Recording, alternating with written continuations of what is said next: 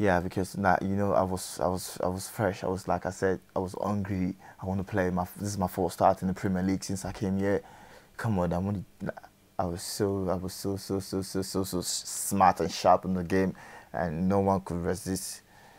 No one could resist my intensity in the game, and I think that got the attention of the Premier League scout of like the score that they had the chance that to present it to me because I was just on fire that day.